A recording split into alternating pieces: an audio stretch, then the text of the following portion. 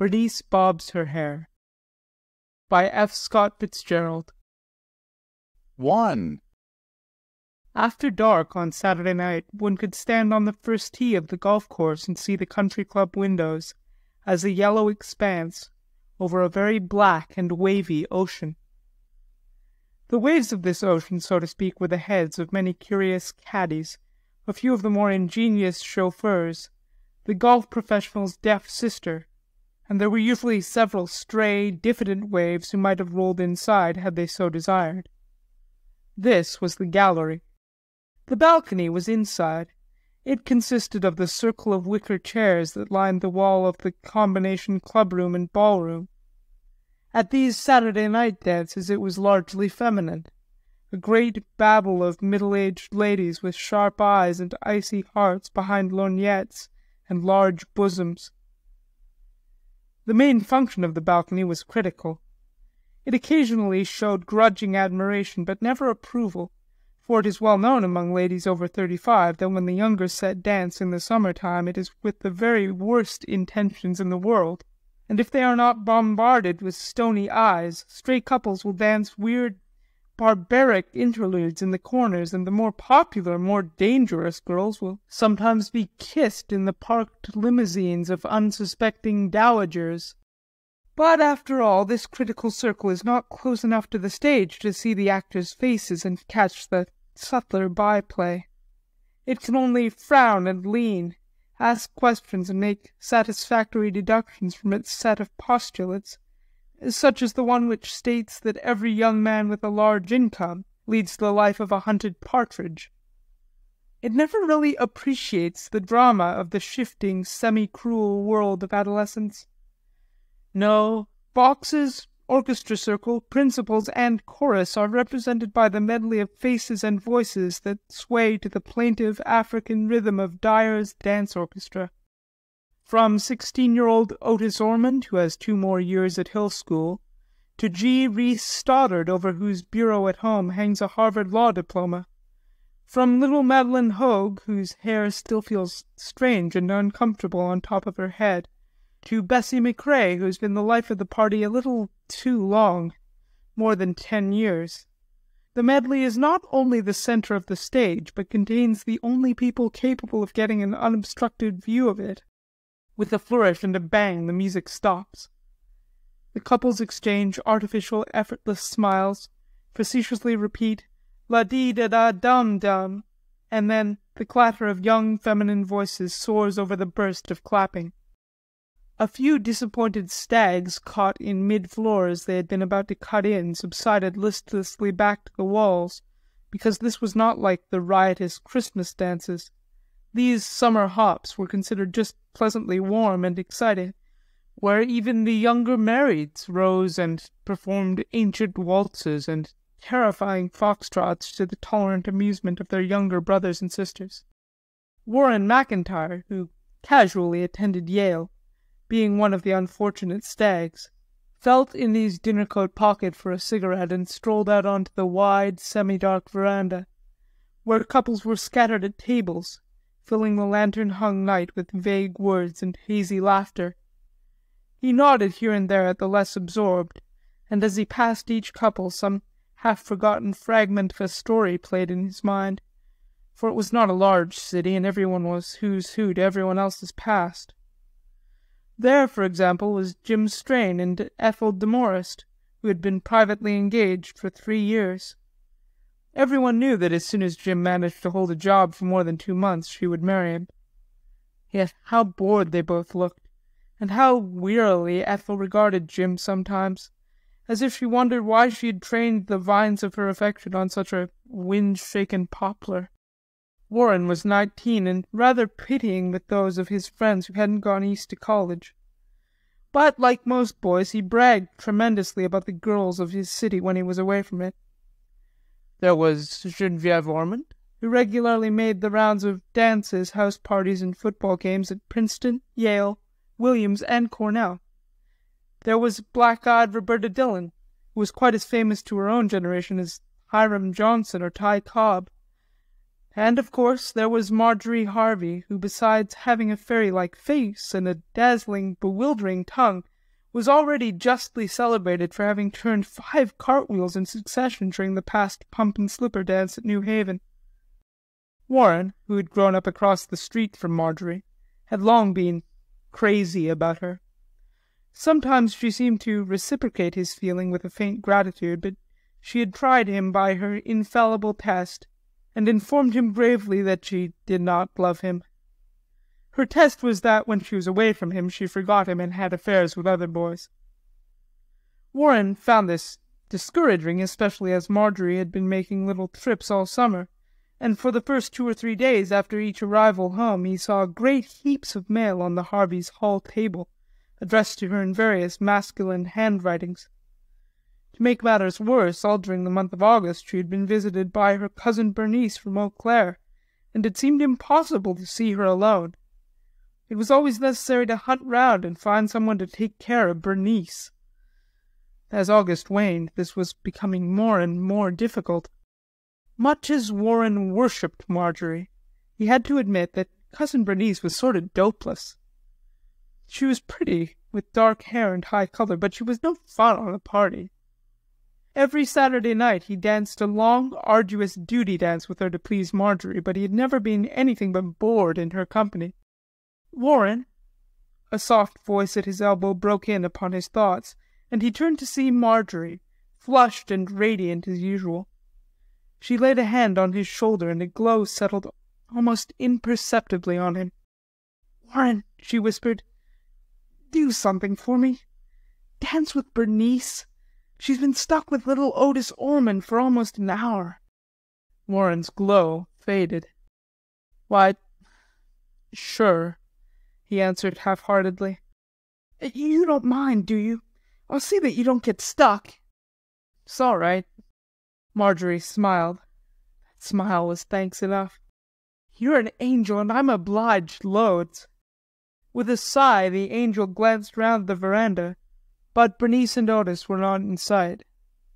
He wandered back inside, and there in front of the women's dressing-room he found Otis in the centre of a group of young men who were convulsed with laughter. Otis was brandishing a piece of timber he had picked up, and discoursing volubly. "She's gone to fix her hair," he announced wildly. "I'm waiting to dance another hour with her." Their laughter was renewed. "Why don't some of you cut in?" cried Otis resentfully. "She likes more variety." "Why, Otis," suggested a friend, "you've just barely got used to her." "Why the 2x4, Otis?" inquired Warren, smiling. "The 2x4? Oh, this? This is a club. When she comes out I'll hit her on the head and knock her in again." Warren collapsed on a settee and howled with glee. "Never mind, Otis," he articulated finally. "I'm relieving you this time." Otis simulated a sudden fainting attack and handed the stick to Warren. "If you need it, old man," he said hoarsely. No matter how beautiful or brilliant a girl may be, the reputation of not being frequently cut in on makes her position at a dance unfortunate. Perhaps boys prefer her company to that of the butterflies with whom they dance a dozen times an evening. But youth in this jazz-nourished generation is temperamentally restless, and the idea of foxtrotting more than one full foxtrot with the same girl is distasteful, not to say odious. When it comes to several dances and the intermissions between, she can be quite sure that a young man, once relieved, will never tread on her wayward toes again. Warren danced the next full dance with Bernice, and finally, thankful for the intermission, he led her to a table on the veranda. There was a moment's silence while she did unimpressive things with her fan.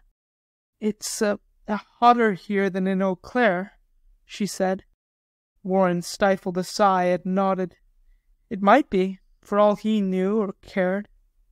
He wondered idly whether she was a poor conversationalist because she got no attention, or got no attention because she was a poor conversationalist.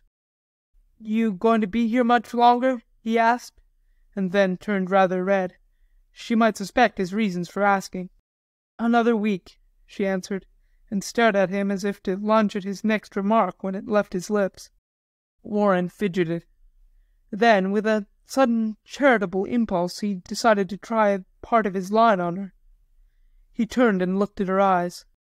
"You've got an awfully kissable mouth," he began quietly. This was a remark that he sometimes made to girls at college proms when they were talking in just such half-dark as this. Bernice distinctly jumped.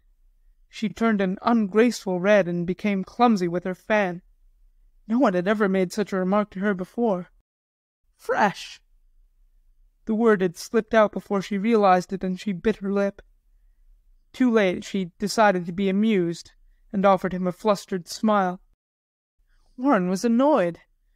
Though not accustomed to have that remark taken seriously, still it usually provoked a laugh or a paragraph of sentimental banter, and he hated to be called fresh except in a joking way. His charitable impulse died, and he switched the topic. "Jim Strain and Ethel de Morest sitting out as usual," he commented.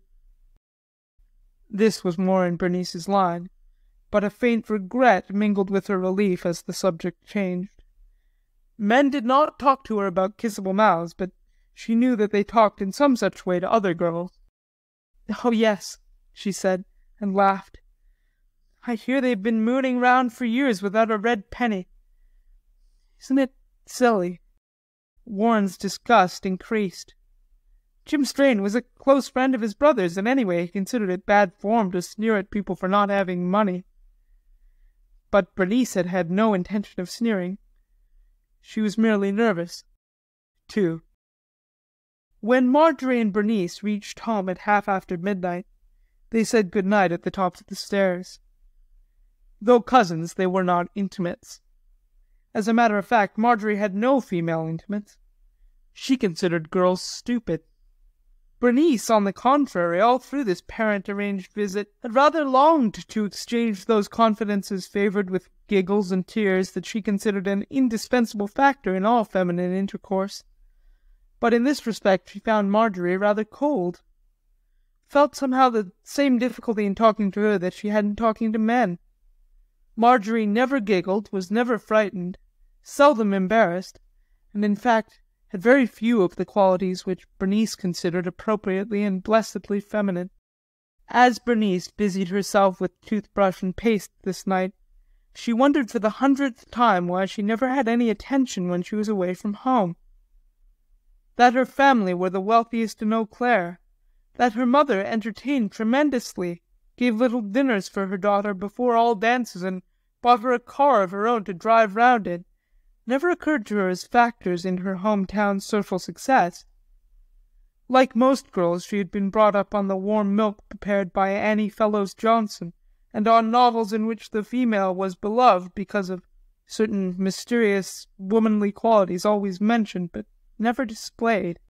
Bernice felt a vague pain that she was not at present engaged in being popular. She did not know that had it not been for Marjorie's campaigning she would have danced the entire evening with one man. But she knew that even in Eau Claire other girls with less position and less pulchritude were given a much bigger rush. She attributed this to something subtly unscrupulous in those girls.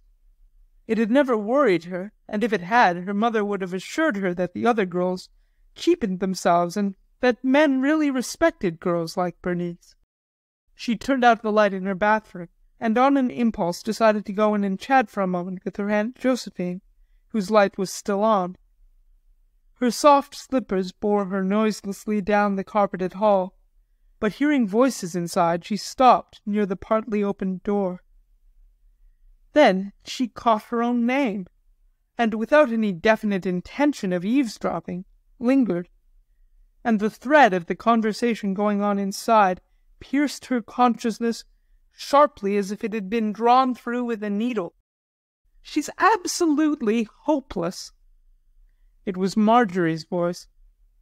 "I know what you're going to say. So many people have told you how pretty and sweet she is and how she can cook. What of it? She has a bum time. Men don't like her. What's a little cheap popularity?" Mrs. Harvey sounded annoyed. "It's everything when you're 18, said Marjorie emphatically. "I've done my best. I've been polite and I've made men dance with her, but they just won't stand being bored. When I think of that gorgeous coloring wasted on such a ninny and think what Martha Carey could do with it, oh! There's no courtesy these days." Mrs. Harvey's voice implied that modern situations were too much for her. When she was a girl, all young ladies who belonged to nice families had glorious times. "Well," said Marjorie, "no girl can permanently bolster up a lame duck visitor, because these days it's every girl for herself. I've even tried to drop hints about clothes and things, and she's been furious, giving me the funniest looks. She's sensitive enough to know she's not getting away with much, but I'll bet she consoles herself by thinking that she's very virtuous and that I'm too gay and fickle and will come to a bad end. All unpopular girls think that way. Sour grapes. Sarah Hopkins refers to Geneviève and Roberta and me as gardenia girls. I bet she'd give 10 years of her life and her European education to be a gardenia girl, and have 3 or 4 men in love with her and be cut in on every few feet at dances. It seems to me," said Mrs. Harvey rather wearily, "that you ought to be able to do something for Bernice. I know she's not very vivacious." Marjorie groaned. "Vivacious? Good grief! I've never heard her say anything to a boy, except that it's hot, or the floor's crowded, or that she's going to school in New York next year. Sometimes she asks them what kind of car they have and tells them the kind she has. Thrilling!" There was a short silence, and then Mrs. Harvey took up her refrain. "All I know is that girls not half so sweet and attractive get partners. Martha Carey, for instance, is stout and loud, and her mother is distinctly common. Roberta Dillon is so thin this year that she looks as though Arizona were the place for her. She's dancing herself to death." "But, mother," objected Marjorie impatiently, "Martha is cheerful and awfully witty and an awfully slick girl, and Roberta's a marvellous dancer. She's been popular for ages." Mrs. Harvey yawned. "I think it's that crazy Indian blood in Bernice," continued Marjorie. "Maybe she's a reversion to type.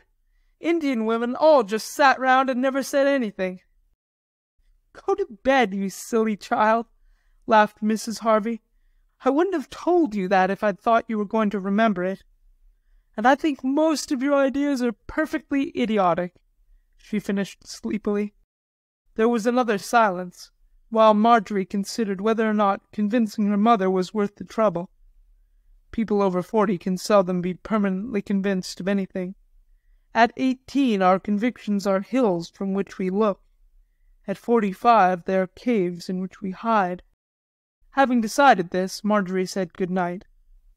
When she came out into the hall it was quite empty. 3. While Marjorie was breakfasting late next day, Bernice came into the room with a rather formal good morning, sat down opposite, stared intently over, and slightly moistened her lips. "What's on your mind?" inquired Marjorie, rather puzzled. Bernice paused before she threw her hand-grenade. "I heard what you said about me to your mother last night." Marjorie was startled, but she showed only a faintly heightened colour, and her voice was quite even when she spoke. "Where were you?" "In the hall. I didn't mean to listen at first." After an involuntary look of contempt, Marjorie dropped her eyes and became very interested in balancing a stray cornflake on her finger. "I guess I'd better go back to Eau Claire, if I'm such a nuisance." Bernice's lower lip was trembling violently, and she continued on a wavering note. I've tried to be nice, and I've been first neglected and then insulted. No one ever visited me and got such treatment." Marjorie was silent. "But I'm in the way, I see. I'm a drag on you. Your friends don't like me." She paused, and then remembered another one of her grievances. "Of course I was furious last week when you tried to hint to me that my dress was unbecoming. Don't you think I know how to dress myself?" "No," murmured less than half aloud. "What?" "I didn't hint anything," said Marjorie succinctly. I said, as I remember, that it was better to wear a becoming dress 3 times straight than to alternate it with 2 frights. Do you think that was a very nice thing to say? I wasn't trying to be nice. Then, after a pause, when do you want to go? Bernice drew in her breath sharply. Oh! It was a little half-cry. Marjorie looked up in surprise. Didn't you say you were going? Yes, but... Oh, you were only bluffing. They stared at each other across the breakfast table for a moment. Misty waves were passing before Bernice's eyes, while Marjorie's face wore that rather hard expression that she used when slightly intoxicated undergraduates were making love to her. So you were bluffing, she repeated, as if it were what she might have expected. Bernice admitted it by bursting into tears. Marjorie's eyes showed boredom. "You're my cousin," sobbed Bernice. "I'm visiting you. I was to stay a month, and if I go home, my mother will know, and she'll wonder." Marjorie waited until the shower of broken words collapsed into little sniffles. "I'll give you my month's allowance," she said coldly, "and you can spend this last week anywhere you want. There's a very nice hotel." Bernice's sobs rose to a flute note, and rising of a sudden she fled from the room. An hour later, while Marjorie was in the library absorbed in composing one of those non-committal, marvellously elusive letters that only a young girl can write, Bernice reappeared very red-eyed and consciously calm. She cast no glance at Marjorie, but took a book at random from the shelf and sat down as if to read. Marjorie seemed absorbed in her letter and continued writing. When the clock showed noon, Bernice closed her book with a snap. "I suppose I'd better get my railroad ticket." This was not the beginning of the speech she had rehearsed upstairs, but as Marjorie was not getting her cues, wasn't urging her to be reasonable, it's all a mistake, it was the best opening she could muster. "Just wait till I finish this letter," said Marjorie without looking round. "I want to get it off in the next mail." After another minute, during which her pen scratched busily, she turned round and relaxed with an air of "at your service." Again Bernice had to speak. "Do you want me to go home?" "Well," said Marjorie, considering, "I suppose if you're not having a good time, you'd better go. No use being miserable. Don't you think common kindness—" "Oh, please don't quote Little Women," cried Marjorie impatiently. "That's out of style." "You think so?" "Heavens, yes. What modern girl could live like those inane females? They were the models for our mothers." Marjorie laughed. "Yes, they were. Not. Besides, our mothers are all very well in their way, but they know very little about their daughters' problems." Bernice drew herself up. "Please don't talk about my mother." Marjorie laughed. "I don't think I mentioned her." Bernice felt that she was being led away from her subject. "Do you think you've treated me very well?" "I've done my best. You're rather hard material to work with." The lids of Bernice's eyes reddened. "I think you're hard and selfish, and you haven't a feminine quality in you." "Oh, my lord!" cried Marjorie in desperation. "You little nut! Girls like you are responsible for all the tiresome, colourless marriages, all those ghastly inefficiencies that pass as feminine qualities. What a blow it must be when a man with imagination marries the beautiful bundle of clothes that he's been building ideas round, and finds that she's just a weak, whining, cowardly mass of affectations." Bernice's mouth had slipped half open. "The womanly woman," continued Marjorie, "her whole early life is occupied in whining criticisms of girls like me who really do have a good time." Bernice's jaw descended farther, as Marjorie's voice rose. "There's some excuse for an ugly girl whining. If I'd been irretrievably ugly, I'd never have forgiven my parents for bringing me into the world, but you're starting life without any handicap." Marjorie's little fist clinched. "If you expect me to weep with you, you'll be disappointed. Go or stay, just as you like." and picking up her letters, she left the room. Bernice claimed a headache and failed to appear at luncheon. They had a matinee date for the afternoon, but the headache persisting, Marjorie made explanations to a not very downcast boy. But when she returned late in the afternoon, she found Bernice with a strangely set face waiting for her in her bedroom.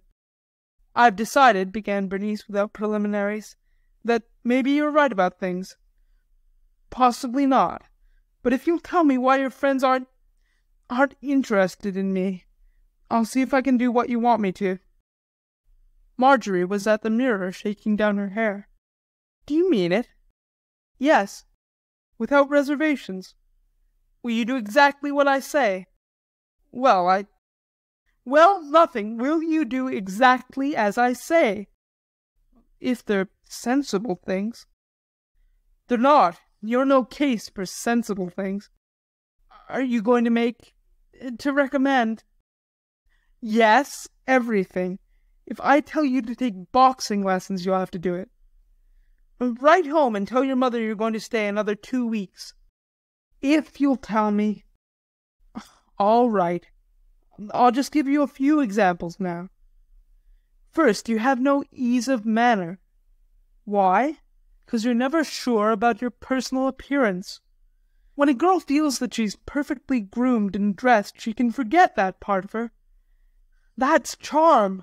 The more parts of yourself you can afford to forget, the more charm you have.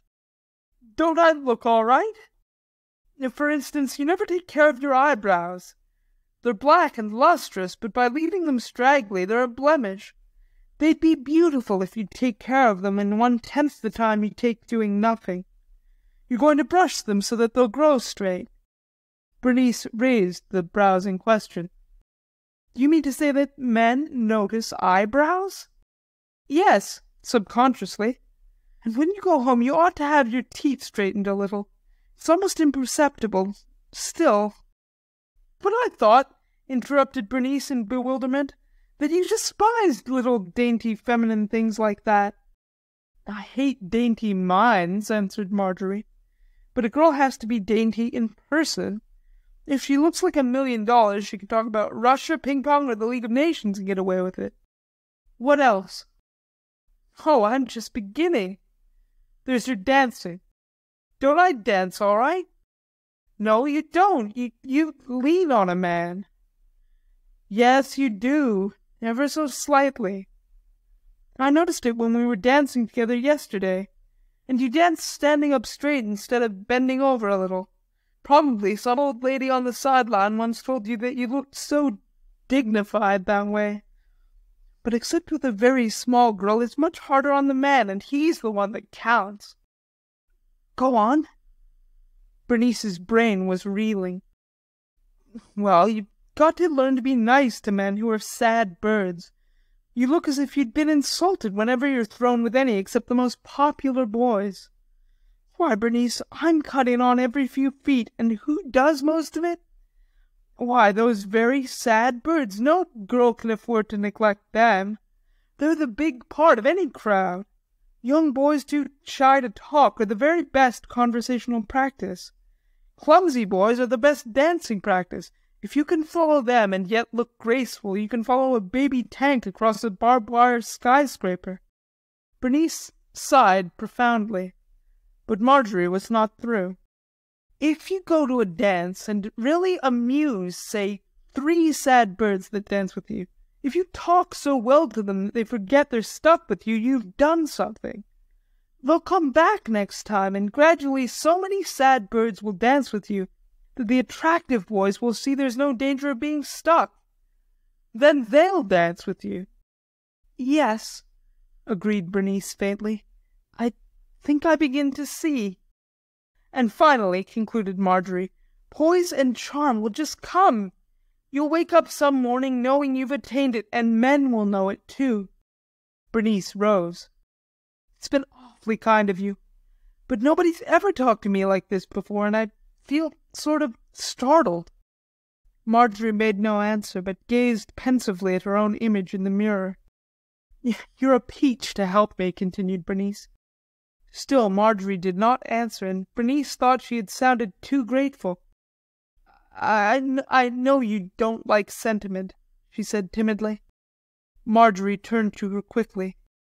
"Oh, I was thinking about that. I was considering whether we hadn't better bob your hair." Bernice collapsed backwards upon the bed. 4. On the following Wednesday evening there was a dinner dance at the country club. When the guests strolled in, Bernice found her place card with a slight feeling of irritation. Though at her right sat G. Reese Stoddard, a most desirable and distinguished young bachelor, the all-important left held only Charlie Paulson. Charlie lacked height, beauty, and social shrewdness, and in her new enlightenment Bernice decided that his only qualification to be her partner was that he had never been stuck with her. But this feeling of irritation left with the last of the soup plates, and Marjorie's specific instruction came to her. Swallowing her pride, she turned to Charlie Paulson and plunged. "Do you think I ought to bob my hair, Mr. Charlie Paulson?" Charlie looked up in surprise. "Why?" "Because I'm considering it. It's such a sure and easy way of attracting attention." Charlie smiled pleasantly. He could not know that this had been rehearsed. He replied that he didn't know much about bobbed hair. But Bernice was there to tell him. "I want to be a society vampire, you see," she announced coolly, and went on to inform him that bobbed hair was the necessary prelude. She added that she wanted to ask his advice because she had heard he was so critical about girls. Charlie, who knew as much about the psychology of women as he did of the mental states of Buddhist contemplatives, felt vaguely flattered. "So I've decided," she continued, her voice rising slightly, "that early next week I'm going down to the Sevier Hotel barber shop, sit in the first chair, and get my hair bobbed." She faltered, noticing that the people near her had paused in their conversation, and were listening, but after a confused second Marjorie's coaching told, and she finished her paragraph to the vicinity at large. "Of course, I'm charging admission, but if you'll all come down and encourage me, I'll issue passes for the inside seats." There was a ripple of appreciative laughter, and under cover of it G. Reese Stoddard leaned over quickly and said close to her ear, "I'll take a box right now." She met his eyes and smiled as if he had said something surpassingly brilliant. "Do you believe in bobbed hair?" asked G. Reese in the same undertone. "I think it's unmoral," affirmed Bernice gravely. "But, of course, you've either got to amuse people, or feed 'em, or shock 'em." Marjorie had culled this from Oscar Wilde. It was greeted with a ripple of laughter from the men and a series of quick, intent looks from the girls.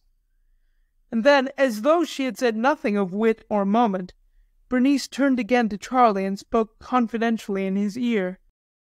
"I want to ask your opinion of several people. I imagine you're a wonderful judge of character."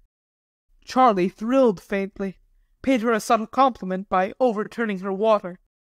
2 hours later, while Warren McIntyre was standing passively in the stag line, abstractedly watching the dancers and wondering whither and with whom Marjorie had disappeared, an unrelated perception began to creep slowly upon him.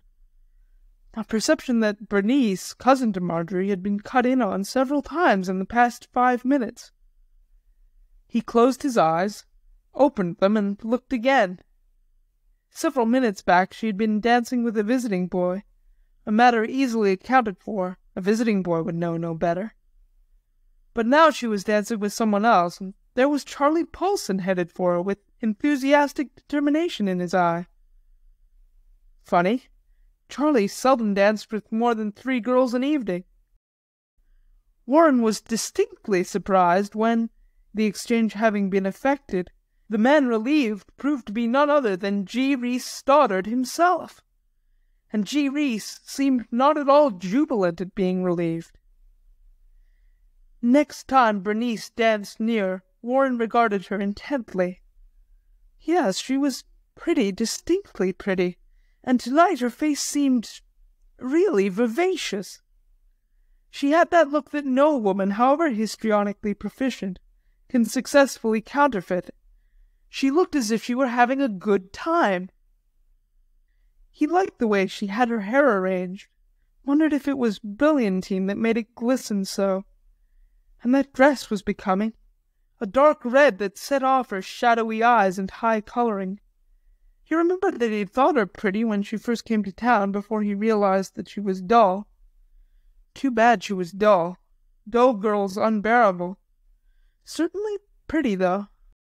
His thoughts zigzagged back to Marjorie. This disappearance would be like other disappearances. When she reappeared, he would demand where she had been, would be told emphatically that it was none of his business. What a pity she was so sure of him! She basked in the knowledge that no other girl in town interested him. She defied him to fall in love with Geneviève or Roberta. Warren sighed. The way to Marjorie's affections was a labyrinth indeed. He looked up.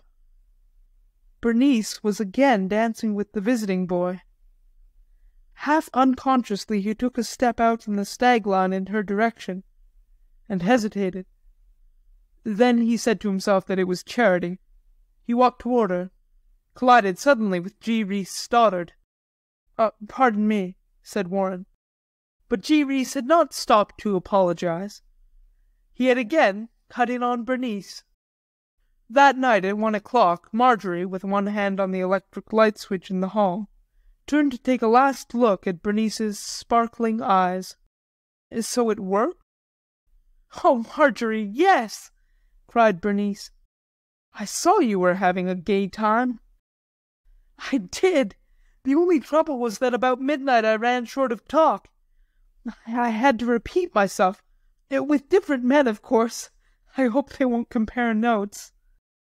"Men don't," said Marjorie, yawning, "and it wouldn't matter if they did. They'd think you were even trickier." She snapped out the light, and as they started up the stairs, Bernice grasped the banister thankfully. For the first time in her life, she had been danced tired.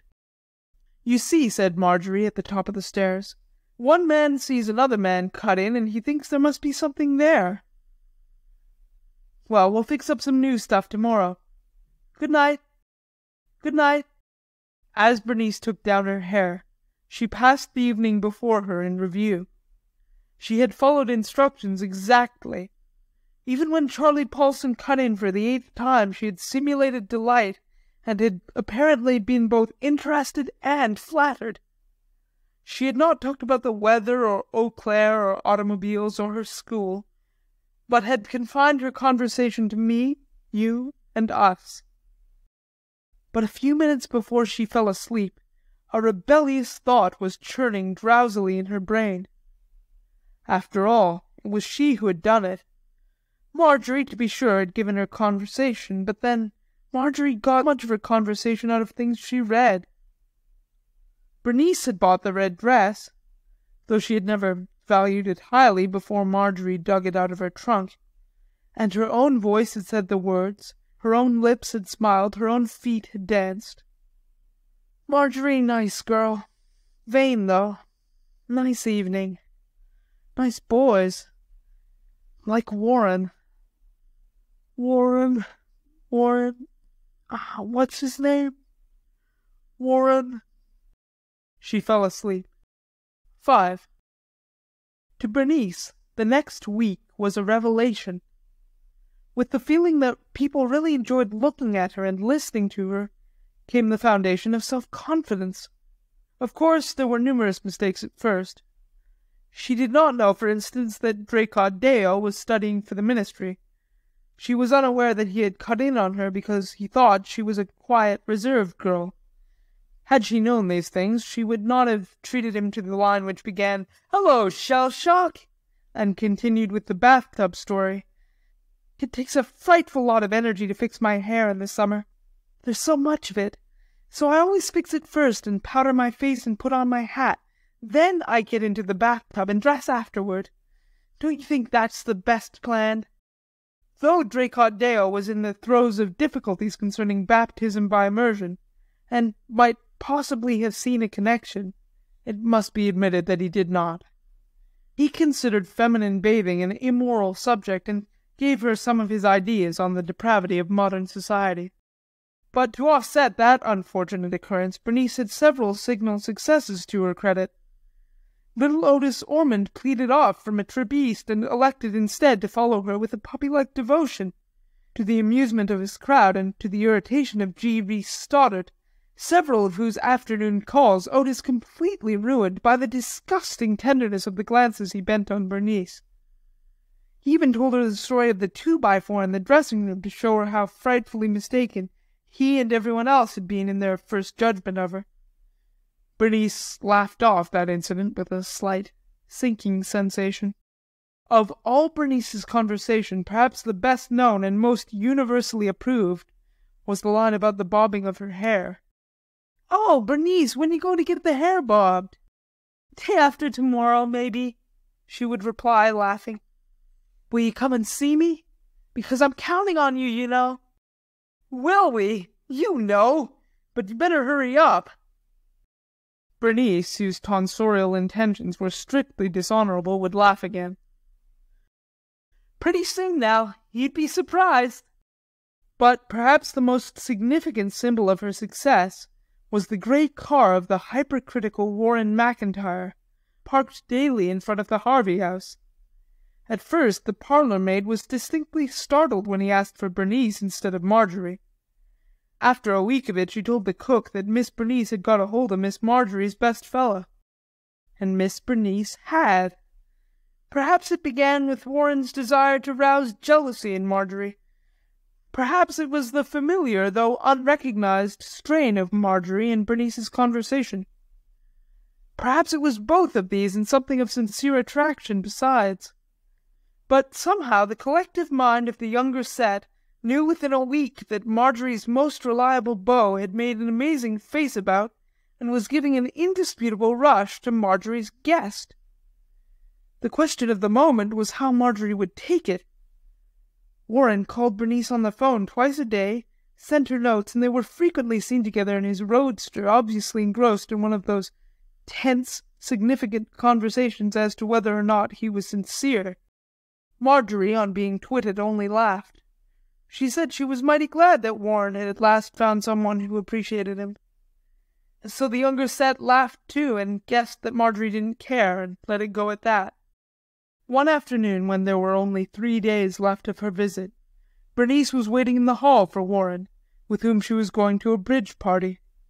She was in rather a blissful mood, and when Marjorie, also bound for the party, appeared beside her and began casually to adjust her hat in the mirror, Bernice was utterly unprepared for anything in the nature of a clash. Marjorie did her work very coldly and succinctly in 3 sentences. "You may as well get Warren out of your head," she said coldly. "What?" Bernice was utterly astounded. "You may as well stop making a fool of yourself over Warren McIntyre. He doesn't care a snap of his fingers about you." For a tense moment they regarded each other. Marjorie scornful, aloof, Bernice astounded, half angry, half afraid. Then 2 cars drove up in front of the house, and there was a riotous honking. Both of them gasped faintly, turned, and side by side hurried out. All through the bridge party, Bernice strove in vain to master a rising uneasiness. She had offended Marjorie, the sphinx of sphinxes. With the most wholesome and innocent intentions in the world, she had stolen Marjorie's property. She felt suddenly and horribly guilty. After the bridge game, when they sat in an informal circle and the conversation became general, the storm gradually broke. Little Otis Ormond inadvertently precipitated it. "When you going back to kindergarten, Otis?" someone had asked. "Me? Day Bernice gets her hair bobbed." "Then your education's over," said Marjorie quickly. "That's only a bluff of hers. I should think you'd have realized."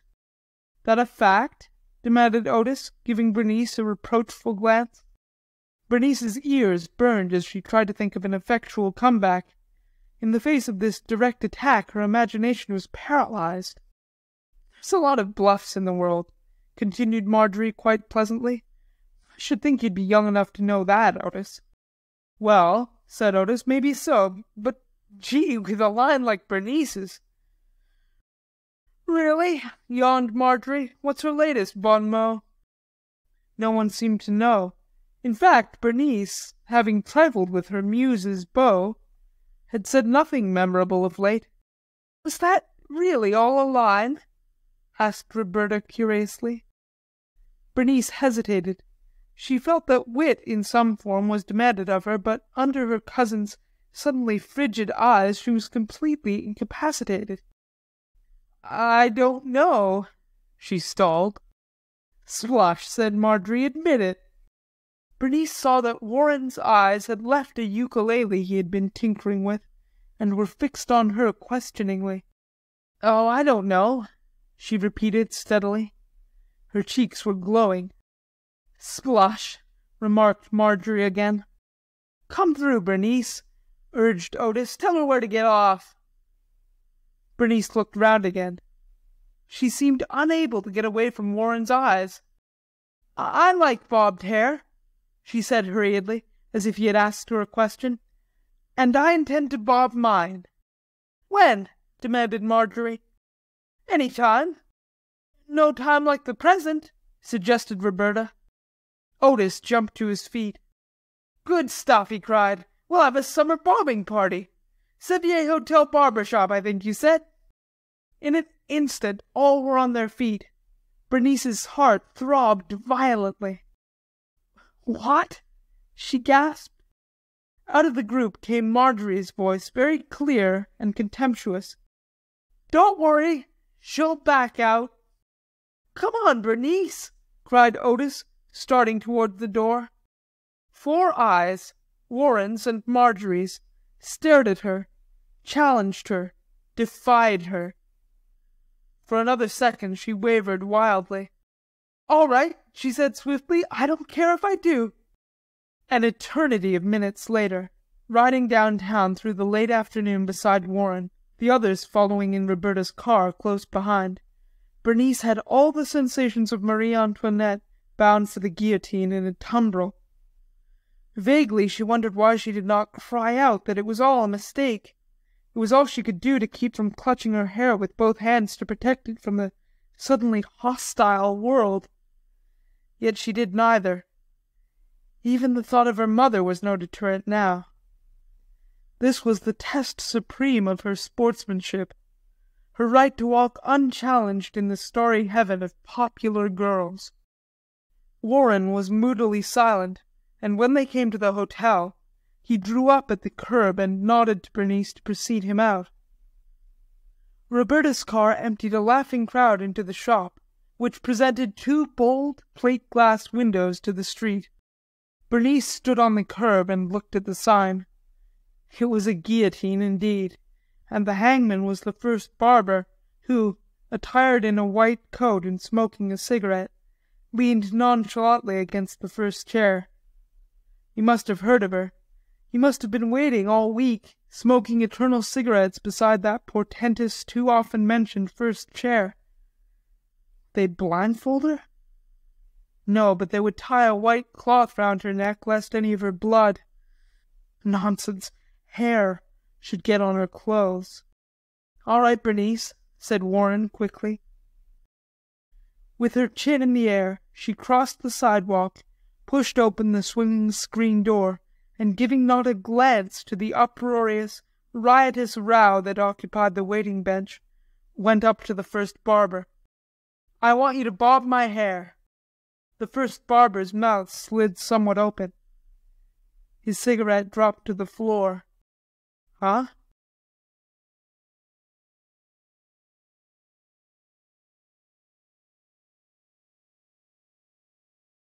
"My hair. Bob it." Refusing further preliminaries, Bernice took her seat on high. A man in the chair next to her turned on his side and gave her a glance, half lather, half amazement. One barber started and spoiled little Willie Schunneman's monthly haircut.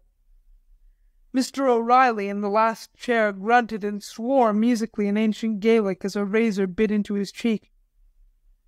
2 bootblacks became wide-eyed and rushed for her feet. No, Bernice didn't care for a shine. Outside, a passer-by stopped and stared. A couple joined him. 6 small boys' noses sprang into life, flattened against the glass, and snatches of conversation borne on the summer breeze drifted in through the screen door. "Look at the long hair on a kid! Where'd you get that stuff? That's a bearded lady he just finished shaving." But Bernice saw nothing, heard nothing. Her only living sense told her that this man in the white coat had removed one tortoise-shell comb and then another, that his fingers were fumbling clumsily with unfamiliar hairpins, that this hair, this wonderful hair of hers, was going. She would never again feel its long, voluptuous pull as it hung in a dark brown glory down her back. For a second she was near breaking down, and then the picture before her swam mechanically into her vision. Marjorie's mouth curling into a faint, ironic smile as if to say, "Give up and get down. You tried to buck me and I called your bluff. You see, you haven't got a prayer." And some last energy rose up in Bernice, for she clenched her hands under the white cloth, and there was a curious narrowing of her eyes that Marjorie remarked on to someone long afterward. 20 minutes later the barber swung her round to face the mirror, and she flinched at the full extent of the damage that had been wrought. Her hair was not curly, and now it lay in lank, lifeless blocks on both sides of her suddenly pale face. It was ugly as sin. She had known it would be ugly as sin. Her face's chief charm had been a Madonna-like simplicity. Now that was gone, and she was, well, frightfully mediocre. Not stagey, only ridiculous, like a Greenwich villager who had left her spectacles at home. As she climbed down from the chair, she tried to smile, failed miserably. She saw 2 of the girls exchange glances, noticed Marjorie's mouth curved in attenuated mockery, and that Warren's eyes were suddenly very cold. "You see?" Her words fell into an awkward pause. "I've done it." "Yes, you've done it," admitted Warren. "Do you like it?" There was a half-hearted "Sure," from 2 or 3 voices. Another awkward pause, and then Marjorie turned swiftly and with serpent-like intensity to Warren. "Would you mind running me down to the cleaners?" she asked. "I've simply got to get a dress there before supper. Roberta's driving right home, and she could take the others." Warren stared abstractedly at some infinite speck out the window. Then for an instant his eyes rested coldly on Bernice, before they turned to Marjorie. "Be glad to," he said slowly. 6.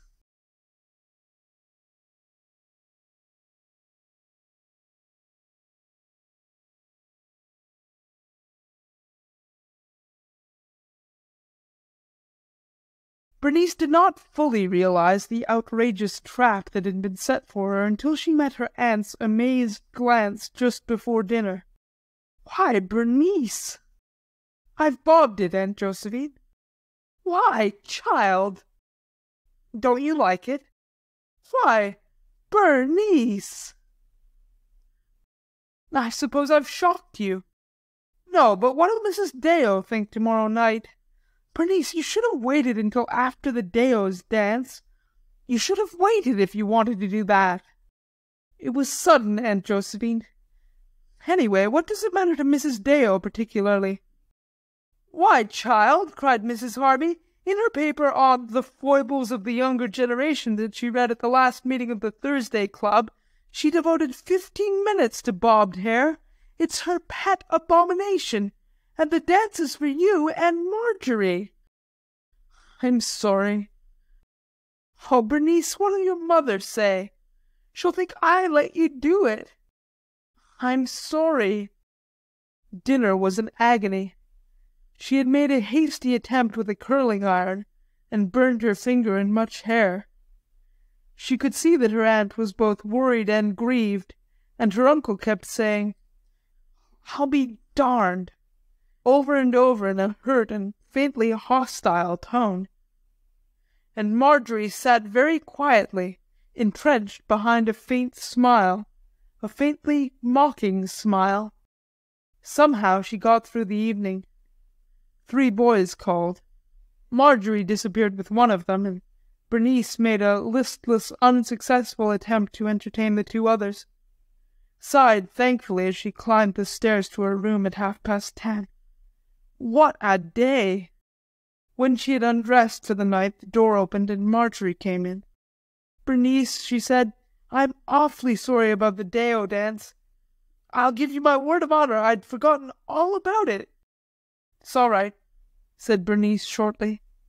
Standing before the mirror, she passed her comb slowly through her short hair. "I'll take you down tomorrow," continued Marjorie, "and the hairdresser'll fix it so you'll look slick. I didn't imagine you'd go through with it. I'm really mighty sorry." "Oh, it's all right. Still, it's your last night, so I suppose it won't matter much." Then Bernice winced as Marjorie tossed her own hair over her shoulders and began to twist it slowly into 2 long blonde braids, until in her cream-colored negligée she looked like a delicate painting of some Saxon princess. Fascinated, Bernice watched the braids grow.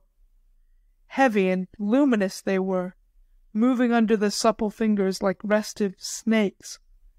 And to Bernice remained this relic and the curling iron, and a tomorrow full of eyes. She could see G. Reese Stoddard, who liked her, assuming his Harvard manner and telling his dinner partner that Bernice shouldn't have been allowed to go to the movies so much.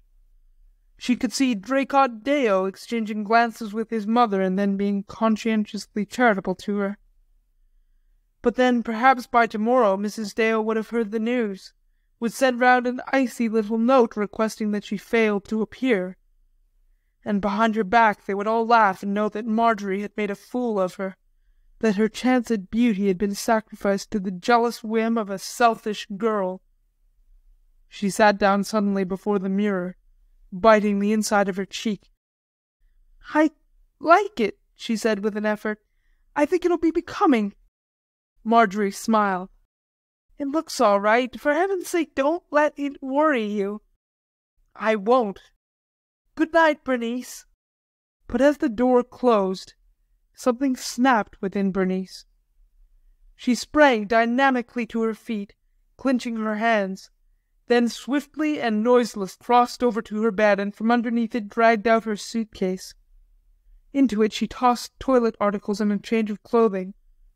Then she turned to her trunk and quickly dumped in 2 drawerfuls of lingerie and summer dresses. She moved quietly but with deadly efficiency, and in 3/4 of an hour her trunk was locked and strapped and she was fully dressed in a becoming new travelling suit that Marjorie had helped her pick out. Sitting down at her desk, she wrote a short note to Mrs. Harvey, in which she briefly outlined her reasons for going. She sealed it, addressed it, and laid it on her pillow.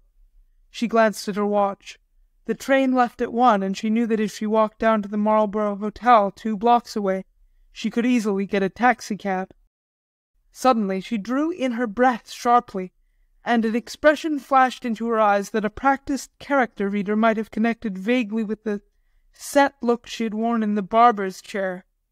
Somehow a development of it. It was quite a new look for Bernice, and it carried consequences. She went stealthily to the bureau, picked up an article that lay there, and turning out all the lights, stood quietly until her eyes became accustomed to the darkness. Softly she pushed open the door to Marjorie's room. She heard the quiet, even breathing of an untroubled conscience asleep. She was by the bedside now, very deliberate and calm. She acted swiftly. Bending over, she found one of the braids of Marjorie's hair, followed it up with her hand to the point nearest the head, and then holding it a little slack so that the sleeper would feel no pull, she reached down with the shears and severed it. With the pigtail in her hand, she held her breath. Marjorie had muttered something in her sleep. Bernice deftly amputated the other braid, paused for an instant, and then flitted swiftly and silently back to her own room. Downstairs, she opened the big front door, closed it carefully behind her, and feeling oddly happy and exuberant, stepped off the porch into the moonlight, swinging her heavy grip like a shopping bag. After a minute's brisk walk, she discovered that her left hand still held the 2 blonde braids. She laughed unexpectedly, had to shut her mouth hard to keep from emitting an absolute peal. She was passing Warren's house now, and on the impulse she set down her baggage, and swinging the braids like pieces of rope, flung them at the wooden porch, where they landed with a slight thud. She laughed again, no longer restraining herself. "Ha!" she giggled wildly. "Scalp the selfish thing!" Then, picking up her suitcase, she set off at a half-run down the moonlit street.